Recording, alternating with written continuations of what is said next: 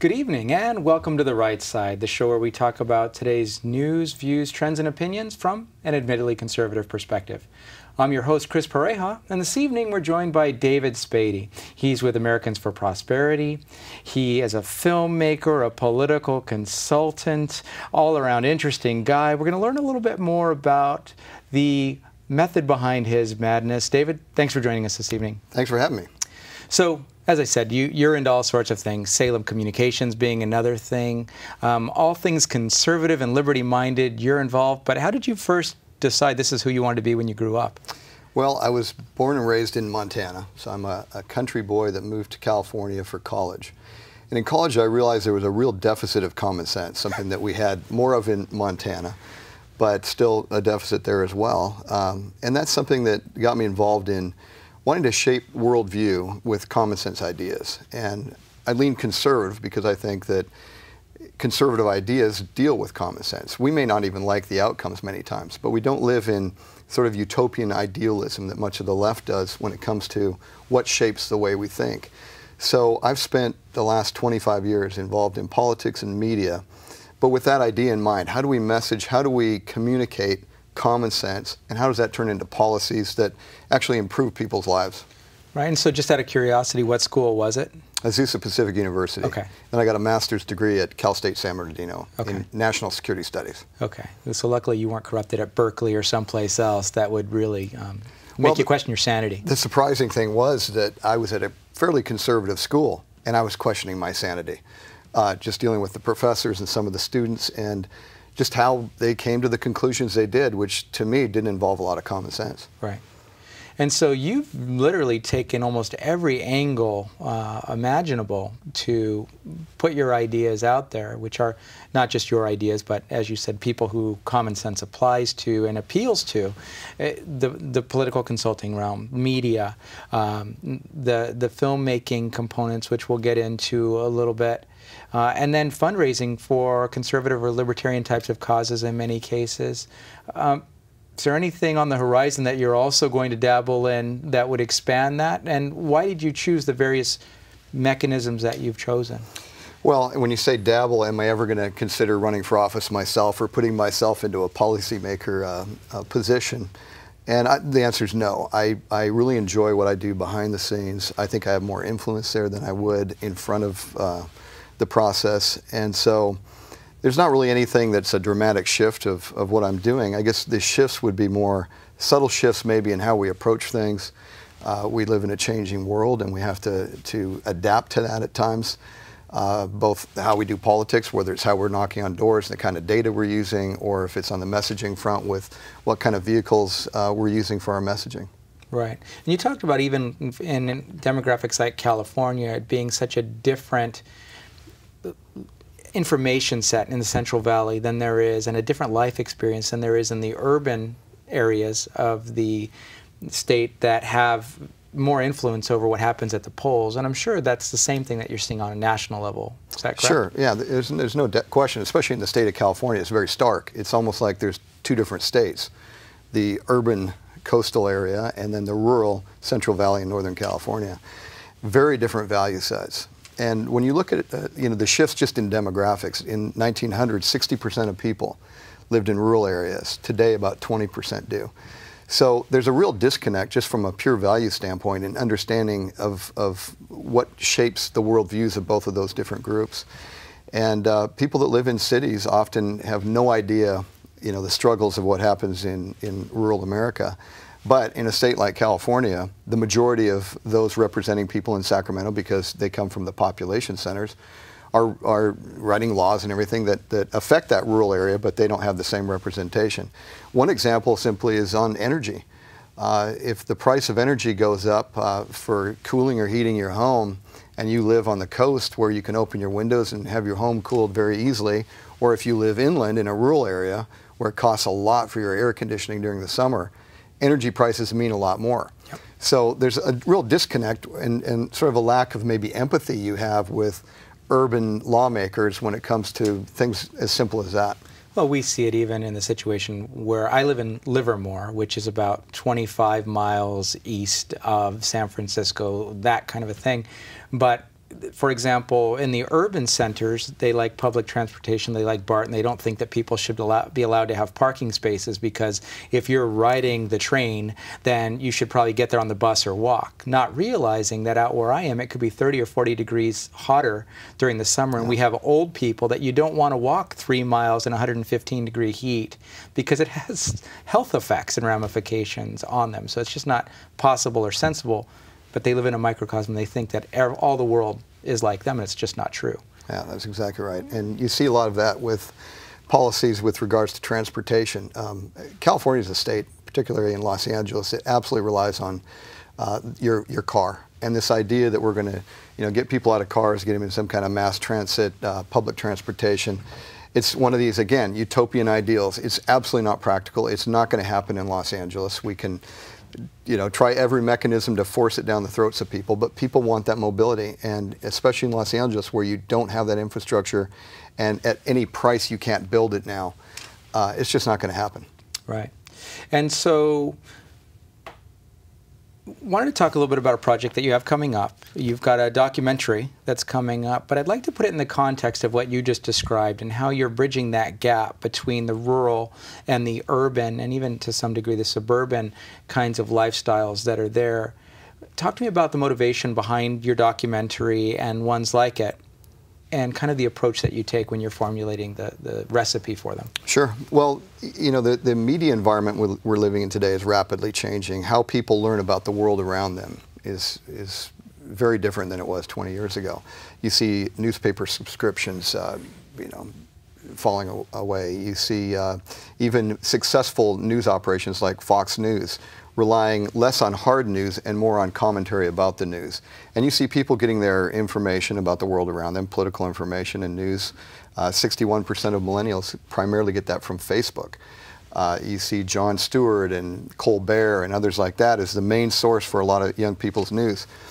So what we have to do is find ways to educate people. People don't want to be educated as much as they want to be edutained, where it's actually educating through entertainment. And so one of the things I've been doing for a while now is our short little video clips, and then I'll do some longer form videos like these documentaries that I've done. And I use them as a way to entertain people, but also educate them in the process. With regards to this project I'm doing right now, which is called No Water, No Farmer, No Food, this is a story about California's water crisis, why we have the water crisis, what can be done about it, and helping people primarily in urban areas understand what's happening in the Central Valley, what's happening in Northern California, what's happening in these areas that are really growing the food and supplying the food, not just for California, but 50% of all produce grown in the Central Valley or 50% of all produce sold in the United States comes from California's Central Valley. So it's not something that's just about California, it's something that really affects the entire country. So, and the world. Really. And the world, exactly. And people in the Central Valley understand this problem. People that live in rural parts of California have been dealing with a water crisis for a long time. It's just recently now that we are starting to ration water in cities and that people have brown lawns that all of a sudden everybody's much more concerned about it. So I did this project not to go and reinforce what they already know in the Central Valley, but to take what they know and help people in the cities understand.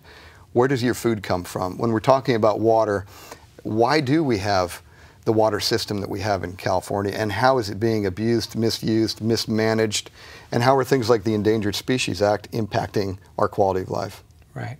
And so let's spend a minute on the Endangered Species Act as an example. I mean, you get things caught up in there that aren't necessarily even indigenous species sometimes that end up being protected under certain laws and everything else, or we get scenarios like the Delta smelt or the salmon that are up in the north that are all mixed up in this.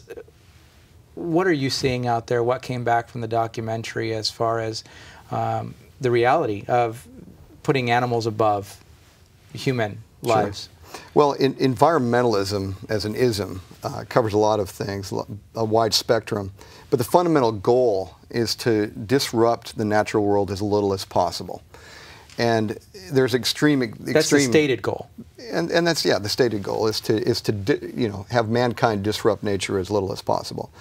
So when you're looking at something like the Endangered Species Act, it becomes a useful tool for the extreme elements of environmentalists.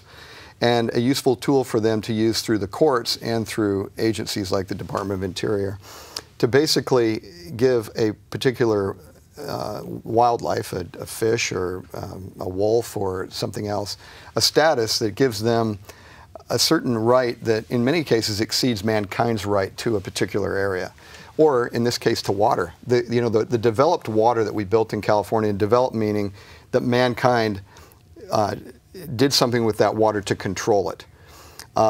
We built these aquifers, we built these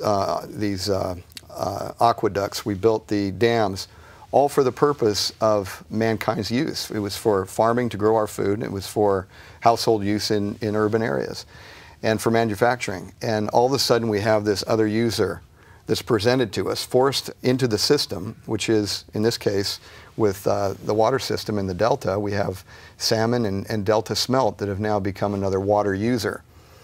And so when we're allowing 50% of all the developed water to run out to the ocean, many times under court orders, we're basically saying that those fish that were never part of the original design of the system have more rights than the human beings that water's being taken away from. Right, but you mentioned something very interesting. So a lot of people think, oh, well, if we just cut our uses or we don't water our lawns, then we're going to have all of this extra water, but we are releasing it directly into the ocean. We're doing things that allow it to evaporate as it travels down the state. We're allowing antiquated sewer systems or water delivery systems to just leak it out and waste it. Yeah. Do you get into, in the documentary, do you have opinions just in regular outside life on some things that we might do that would actually improve the situation? I mean, obviously we can't control rainfall too much, right, but we can really conserve effectively or build up for rainy days, literally. What are your thoughts? Well, the point of this film is that the water crisis in California is 100% the fault of politicians in Sacramento and Washington, D.C. The drought is a natural problem, but the fact that we have a crisis in California is the problem that was created by mismanagement, as you talked about, by lack of foresight with our leaders, for the last 30 years that haven't built any new infrastructure to store more water. A lot of that has to do with environmentalism. It goes back to that idea of we can't disrupt the natural world. And so they're being pressured not to do that. They're not showing leadership to say, look, we have to take care of the needs of a growing state. We widen our freeways. We do things with transportation as the state grows. Why wouldn't we do the same thing with water? And then lastly is the, acts like the Endangered Species Act that basically allow a single judge to mandate that 726,000 acre-feet of water be flushed out to the ocean over a 2-month period. That same water could feed 700,000 people for a year. It's 10,000 jobs, almost $1 billion in economic activity, all because a single judge using the Endangered Species Act sends that water out to the ocean. Right, and we have other scenarios where they're actually trying to work in reverse to tear out dams and other things here in Northern California, which... Right, and at a time when we're talking about water storage and increasing that, at the same time, these utopian environmental folks are wanting to tear dams out on the Klamath River, four perfectly good hydroelectric dams, and the funny thing is that that's clean energy. You're talking about them taking out clean energy. Well, and the other thing, it's that, they claim it's all about the salmon, but in years of drought like we're having right now, salmon couldn't survive there. So those dams are actually beneficial for the very fish they're saying they're not benefiting. So it's this upside down world where you put the interests of wildlife, and sometimes in a way that isn't even going to help the wildlife, above the interests of mankind. Right. Insanity. It's very crazy. And when you talk about solutions, look, we absolutely have to have some reforms to the Endangered Species Act. At the very least, giving states or a governor some kind of veto power over that. And we have to say that in the state of California, we absolutely must build more water storage. And we must manage the water that we have better. So we may have an El Nino, and we may have an abundance of water again. I hope that doesn't mean that we slow down the interest we have right now in building more infrastructure. Well, and the whole point is when those times come, we have to have some way to collect that water and retain it for the times when it's not coming. That's exactly right, yeah. And just to clarify, I watch you on Facebook, yeah. and it's not like you're anti-environment. It's not like you're anti-outdoors. You're one of the most outdoorsy guys. You're around two kinds of wild animals: lots of politicians, and then things that taste good when cooked over an open fire or with apricot sauce, is what I saw. Well, I grew up in Montana. I still have a place there. I spend as much time outdoors as I can. I love the outdoors. I love the environment. I would call myself an environmentalist, but I think that word has been sort of turned into something else. I'm a conservationist. I want to see a clean environment. I want to see clean water. I want to see clean air. I want to see open spaces. But I want to do it in a way that doesn't impact the quality of life for mankind. And I was asked by a reporter from the Chicago Tribune a few weeks ago about the whole water crisis, and she said, well, should man be building, large cities like Los Angeles in desert areas? Should we be building golf courses in dry, arid places? Should we be disrupting the natural world in order to take water out to a place like the Central Valley, where we've turned in my view, a desert into a garden that feeds, as we talked about, the world? And I said, well, of course we should. And that's because we can, and we can do it in a way that in many cases benefits nature. Yeah. I mean, we could have tumbleweeds and cactus in the Central Valley, or we can have 200 different plants growing there and a $20 billion industry. What is better for mankind, and really what's better even for the Central Valley, for the ecosystem? It's a farming ecosystem now. It's beautiful. Right. And if you look at, if we're really concerned about feeding the world, if we're really concerned about eradicating poverty, why would we not want people to have jobs? Why would we not want people to produce food to feed the world? It's all, like you said, it's worse than backwards land or upside down land. It's like it doesn't even make sense to, it's constant conflict. Interesting side note, one of the folks I was interviewing while I was doing this film from the Central Valley is a Mexican immigrant, and they said that their family back in Mexico was complaining about the produce that they can buy at the stores, because as our produce production has decreased, we've taken more and more of the good produce from Mexico. So here it was affecting even the quality of what they can buy on the shelves in Mexico, because we're sending water out to the ocean. Yeah, the height of silliness and beyond. What was the biggest aha you took, or the thing that even made you scratch your head and go, what's going on here, when you were doing the documentary? I think one of the things that people realize the least about water use is how much virtual water is part of our everyday diet. Those numbers, when I talk about it, it sort of wakes people up to say, wow, we understand better how man uses water and how much we are dependent on water. So the average almond takes about a gallon of water to produce. So if you go to 7-Eleven and you get a little package of almonds, and well, in a virtual sense, you're consuming 30 gallons of water. That water had to be used in the Central Valley to produce those almonds for you. So when you look at a diet for a family on a given day, a single egg takes 53 gallons of water. So if you have 2 eggs for breakfast, you just consumed, in a virtual sense, over 100 gallons of water. So we hear, about this fight between fish and farmers. Well, it's not really a fight between fish and farmers. It's between sort of a radical environmentalism and consumers of food, because the farmer's not eating all the lettuce. He's shipping that to somebody in the city. He's shipping his tomatoes to somebody that's consuming them. So the average, when you look at just a chicken breast, 130 gallons of water for a chicken breast. A glass of wine is 32 gallons of water to produce a single glass of wine. Coffee, because coffee takes 2,500 gallons of water per pound to produce it, takes about 35 to 37 gallons of water just for a cup of coffee. So in a given day, a person's diet, they're consuming 1,000, 1,500, maybe if you're eating a lot, up to 2,000 gallons of water in a virtual sense. You multiply that over a year, we're talking about millions of gallons for a household of water that is not part of what you're using with your daily use to water your lawns and all that. That's a very small fraction compared to what goes into our diet, and that's what's happening in the Central Valley. Well, it's also interesting that you're seeing more news lately, for example, about that's the reason we have to reduce cattle production, and that's the reason we shouldn't be eating meat, we should be eating crickets, because crickets take so much less water to produce an individual cricket. So ground crickets are coming to a plate near you. Well, and that goes back to the argument, should we have golf courses in dry, arid areas? Well, yes, we should, because we can. Should we be? Absolutely. There's plenty of water. The water is not an issue. It's how we're managing it. Nature provides plenty of water for every person on the planet. We have about 45,000 gallons of fresh water that's produced. It's more in one place than it is in another, and that's why we build these great aqueduct systems. It's something mankind's been doing for thousands of years. You know, the Romans were perfecting this a long time ago. Right. So in modern times, we absolutely should be able to have as much beef as we want, and I love to consume beef and a lot of wild meat as well. But we should be able to do that, and we should be able to have golf courses in dry, arid areas because we can. It's just a matter of how we're managing our water. Absolutely. So I was just interested, obviously there are going to be some places where people can see this out at traditional theaters and others, but you talked about some other non-traditional distribution mechanisms that you'll be leveraging. Do you care to expand on that at all? Sure. You know, we're going to use a lot of different ways to get the word out about this film and get pieces of it out there. So we'll be doing a lot with social media, YouTube, Facebook, Twitter, all that. But, you know, there's been some real interest from unique groups. For example, the Archdiocese of Los Angeles was interested in the project and wanted to distribute it out through their network of churches in the LA Basin, because a lot of them are, you know, it's Hispanic-oriented communities there. And they look at this as a life issue.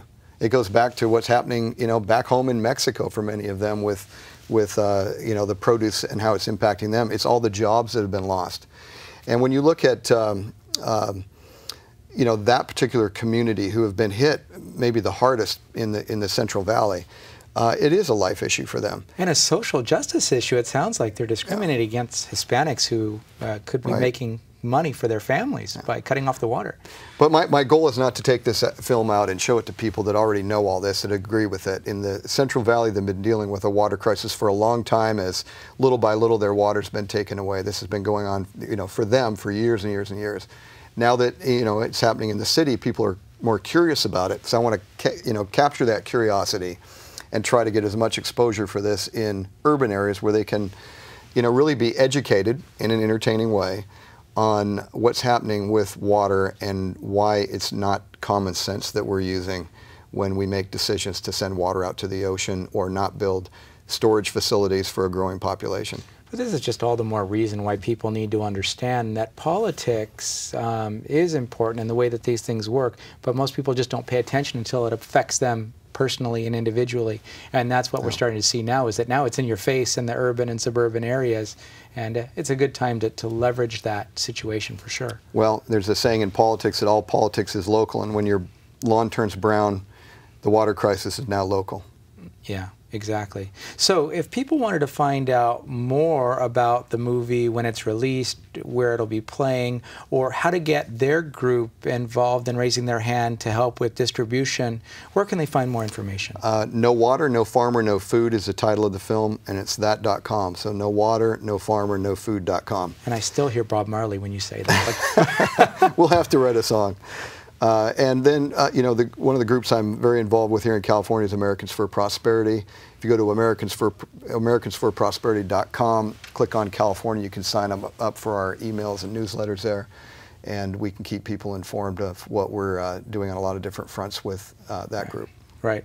And as far as for them to connect with you or to really be able to watch for other projects, are those the best two mechanisms to use going forward? Yeah, they're good. I have a channel as well on YouTube. If you Google me, that's one way to find a lot of the content that I have out there. Follow me on Facebook, Twitter. Twitter's at David Spady. Facebook, David Spady. So, and that's spelled S-P-A-D-Y. D-Y, correct, yeah. Yeah. Well, David, we appreciate you going passionately after the things you're going after, edutaining society, and really working to make an impact. So thank you for being on the show as well. Thank you for having me. And if you hold on for just a moment, we'll be back after a word from our underwriters, the Conservative Forum.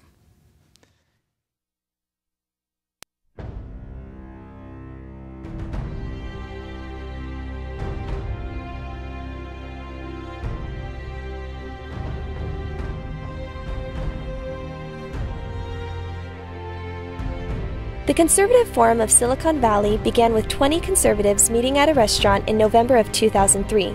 Our mission is to promote the principles of American liberty through education. By 2012, we had grown to over 600 paid members. Our monthly meetings feature well-known and prestigious conservative speakers addressing issues that are critical to our country's very survival. This includes speakers like Victor Davis Hanson, Andrew Breitbart, David Horowitz, and many others.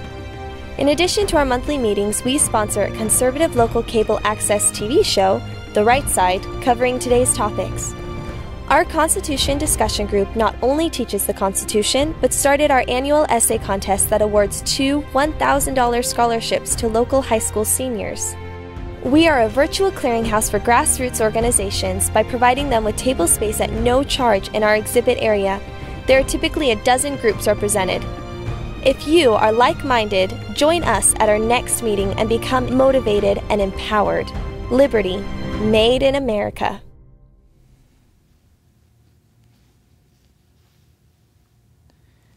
And welcome back to The Right Side. That was a word from our underwriters, the Conservative Forum. And we appreciate them tremendously because for the last coming up on 4 years, they've kept us airing interesting guests like David and helping us to hopefully edutain the society at large, but definitely to educate. And so the thing we should clarify, though, is that the thing that they're best known for is not this show. It's actually for the speaker series that they have at 432 Stearland Road at the IFES Portuguese Hall, about 3 minutes from here. That's actually why we were able to bring David on the show this evening, because he'll be speaking there tonight at 7:30. But coming up soon, for example, in November, we'll have Kurt Schlichter. He's an Army colonel, trial lawyer, and national commentator for Fox News, Dennis Miller, Hugh Hewitt, and other shows. In December, we'll have our normal holiday event where we will be expanding a little bit into the new year, and that's actually a major drive for people to see what's coming up in the new year, starting in January with the forum. But you'll be able to get more information at theconservativeforum.com, and the show normally occurs there the second Tuesday of each month at 7:30. Again, David brought up some very interesting issues this evening about the differences between the rural, the suburban, and the urban areas within California and how different they can be, which we know is a microcosm of what's happening on a national scale. But it really is time for citizens across the spectrum to really get educated on why things happen the way they happen. The water crisis, for example, it's not the drought itself that is the pure culprit for the issues we face in California. It's a lot of the policies that are issued where people have a very limited perspective of what's going on and are legislating based on that limited view, as opposed to taking in the big picture and actually planning proactively for growth of the population. So I encourage you to look more at Americans for Prosperity, where you can find out more about David's upcoming project and others in the future. We appreciate your time this evening, and we'll look forward to seeing you again in person or on the show sometime soon.